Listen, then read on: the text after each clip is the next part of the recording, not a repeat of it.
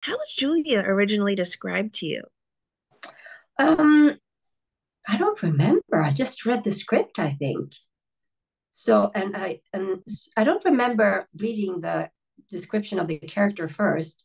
I just jumped into the script and I got so mesmerized and intrigued and thrilled that I got asked to play this part.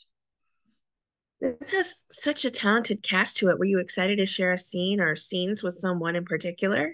Playing with Otto was great. I'm looking forward to what he's going to turn out doing in his acting career. He's really talented, and also played a lot with Jason Wong.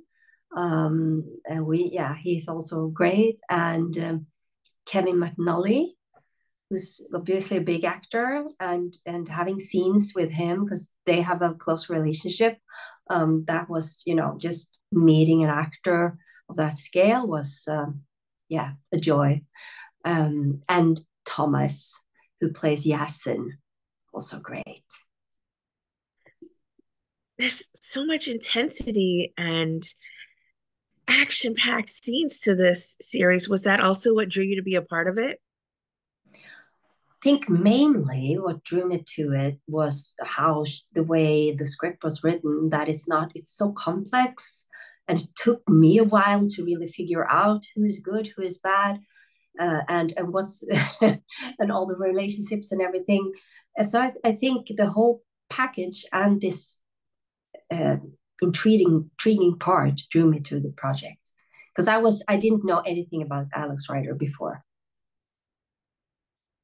Every episode is must watch. Are there moments though, or maybe episodes you can tease without giving too much away for season three that you're excited for people to get a chance to explore? Yeah, something that is was really exciting for me that we shot a lot in old cathedrals in the UK, that we really shot on location in these magnificent churches and with this art and everything, and then we had these action scenes within this church. It felt unreal, and we also shot during night because it's obviously tourist during the daytime, so it created a very specific atmosphere for us on set. It's such beautiful cinematography to the series as well. The Mm. cathedrals must have been incredible to shoot in. Talk about filming on location. As I said, I know we've shot in one cathedral where they shot Harry Potter as well, and I could really recognize like the style of the architecture. And I'd never been to these kind of cathedrals before in my life, so I was just stunned. And then we went to Malta and we shot there for 3 weeks, I think. And I've never been to Malta either. So that was also breathtaking. I mean, it's um, everything is old and ancient and beautiful. Every episode, as we said, is must watch because of the intensity and intrigue that goes into these episodes. How did you shake off a long day of being on the series? Um, you would think that playing a dark character would like stick to your mindset somehow, but I guess it's a lifetime of suppressing anger that made it very, very, very nice and relaxing to be such a character. Actually, isn't that strange? So it wasn't. I actually have to say these shootings. I mean, it's a lot to do such a part, and it's a lot of scenes and text and everything. But for me, I wasn't in pain, and I guess that's because the character is so cut off somehow. So I couldn't bring my own stuff in that sense.